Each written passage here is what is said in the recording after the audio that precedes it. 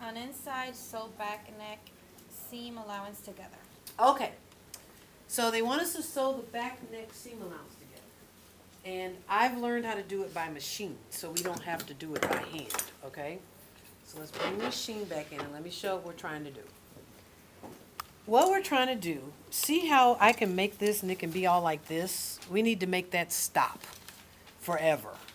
So what we're gonna do now is get this together, lift up the lining, and place our two seams together. So remember I put this mark for center and that mark is for center. Place them together. Okay, once I place them together, I need to pin them so they can't move. Actually, I need to go this way.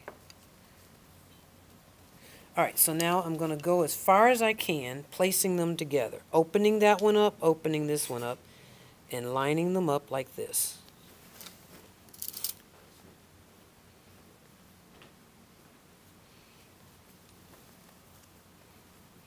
And keeping them all open and flat. And it's seam upon seam, okay?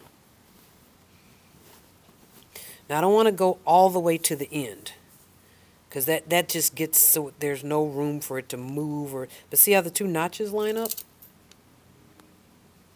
So now I'll go this way. Because this could be a jumbled mess up in the middle if we allowed it to go free. That's the undercollar. It's the collar and the undercollar being pinned together. Now they wanted you to take a hand stitch and whip stitch it together. I'm going to show you what we're going to do. See, notches line up.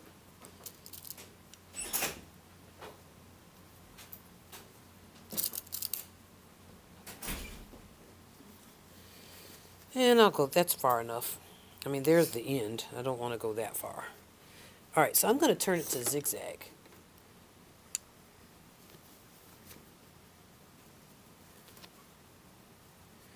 I'm just going to probably go from about notch to notch. And I'm just going to zigzag these seam allowances together.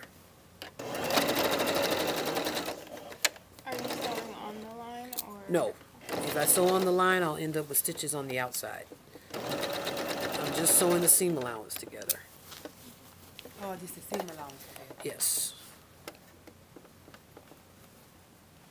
Making sure everything's flat and nothing's moved. This is sloppy, it's just tacking it down. But if you sew past the seam line, you're going to have stitches on the outside.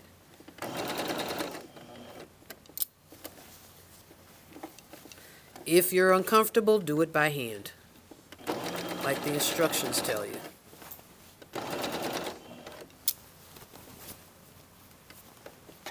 So see how I got to pull that out and get it flat?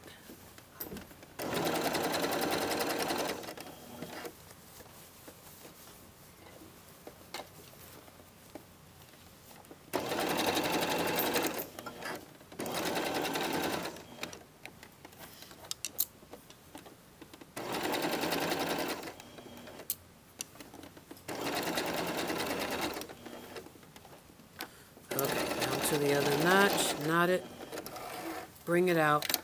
Now when I pull it over, now watch the difference. This can't come loose. The collar's solid, it can't be dancing around in there. And everything is flat where it belongs. There's no flippies of seam allowance going the wrong way. It's all flat and clean. So see how now the collar even looks more streamlined just by sewing that together. Okay? Because I had two things that were just sewn together on the edge, so they're bubbly and juicy in the middle. Well, now I've just sewn it down again, so they can't move. I'll pass this around so you can feel the difference. Okay? Thank you.